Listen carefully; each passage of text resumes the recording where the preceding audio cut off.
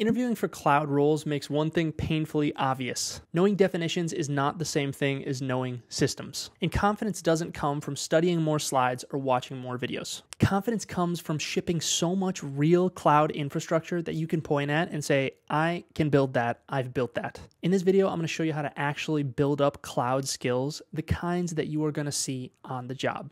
So to learn cloud, you need more than just good study habits. You need to understand how systems are designed, secured, paid for, and operated in the real world. Now that means coding, infrastructure, security, business decisions, networking, and actually shipping real projects. In this video, we're going to break down 11 practical principles that you can use to do just that. So principle 1 is ship real systems. If you get nothing else from this video, I hope that you take this away. If you want real confidence in the cloud, you have to ship real systems. This means that toy examples or half-finished labs have to go out the window. Now these are real systems that you design end to end, you deploy, you break, you fix, and you eventually tear it down. Understand, shipping forces you to make decisions. It exposes you to what you actually don't know that you think you might know. And it also turns all of that theory that you learn in certs that is really useful into a real useful skill. Understand, 3 well-built, well-documented, well-designed projects are probably worth any cloud certification. This is where cloud confidence is actually built.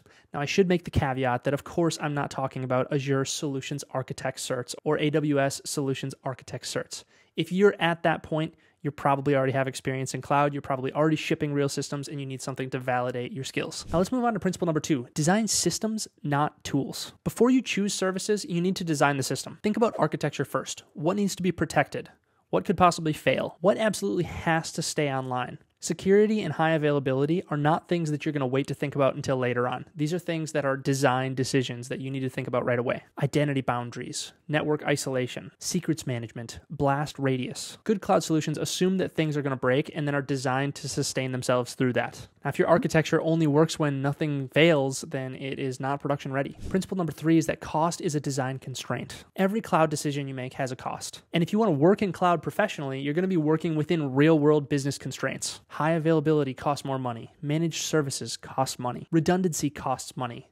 Good cloud design is about balance. Reliability, complexity, and price all pull against each other. Now, the goal isn't a perfect architecture, it's an architecture that fits within the constraints you're given. Principle number 4, if you can't code or won't code or at least vibe code, you're not ready for the cloud. If you want to work in the cloud, you should start learning coding principles now. Now, this is not because you want to become a software engineer, but rather because modern cloud is driven by code. Infrastructure as code, CLIs, automation, CI/CD pipelines. You don't have to go crazy or learn advanced algorithms. You do need to understand variables, conditions, loops, functions, and how systems are wired together. Also, cloud gets a lot easier when you stop clicking around in GUI portals and you start understanding infrastructure as code. And basic coding really is not optional anymore. It is a foundation for cloud. Principle number 5, an important one, understand how web systems actually work. Cloud exists to serve applications. And if you don't understand how web traffic flows, cloud is always going to feel really abstract. Things like DNS, load balancers, application servers, containers, databases.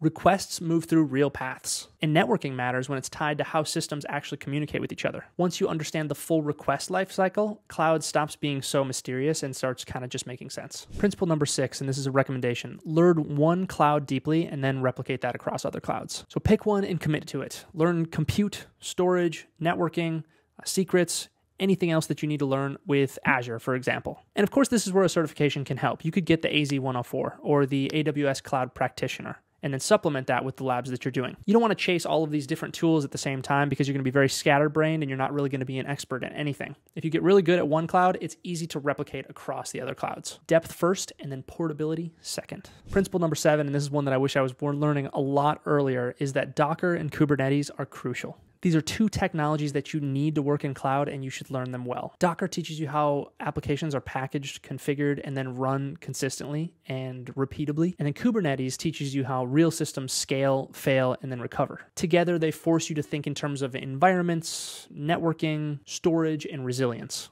And again, these are 2 things that I wish I was learning a lot earlier than I did. And these concepts show up everywhere in cloud, even if you're not using Kubernetes directly in your job. Time spent here is going to compound faster than almost anything else you learn. Principle number 8 is that projects beat certs. You have to build and explain. So not only are you going to plan, design, and build something beautiful, you're actually going to think about why you built it that way and practice communicating that. You have to understand, building and explaining are probably equally important life skills. My recommendation for people who aren't comfortable explaining technical things is to do exactly what I'm doing right now. Set up a camera and talk to it. You don't have to upload it to Instagram or YouTube or anything like that. But getting in front of a camera, you're going to see where the faults are in your thinking and where you kind of had this inability to explain certain things.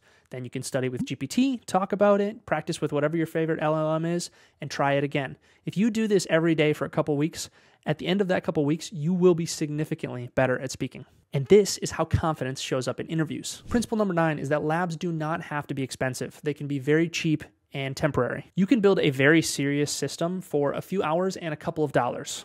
And this does not have to be anything permanent. Build it, break it, delete it, and then rebuild it next time when you have more mental energy. That cycle of build, fail, and improve is also how real cloud skills are built. Now, principle number 10 is to design before you build. Think about what you're going to build, how traffic is going to flow, what needs protection, what can fail. Talk it out to yourself, draw it, get a whiteboard, and make a big, beautiful diagram of what you're going to make. And again, use tools like ChatGPT to challenge your own assumptions and ask if there's a better way you can do things. I've found when labbing in the cloud that I tried to do things one way, and then I realized there was a significantly easier way to do it and a better way to do it. And this habit alone is going to put you ahead of a lot of people learning cloud. Okay, so the final principle is that confidence comes from proof. When you've designed systems and shipped real infrastructure, you've broken things, fixed them, and put them back together and built up documentation for it, a lot of your self-doubts start to disappear. This is how cloud skills compound, this is how interviews change, and this is how opportunities start to find you. Now, if you're serious about getting into the cloud, keep learning, keep studying, but also lab like crazy and take these principles to heart. I wish you guys the absolute best in your cloud journeys. Thank you so much for the support lately. Be safe, be smart, make some good decisions, and we'll see you in your cloud admin job. Bye.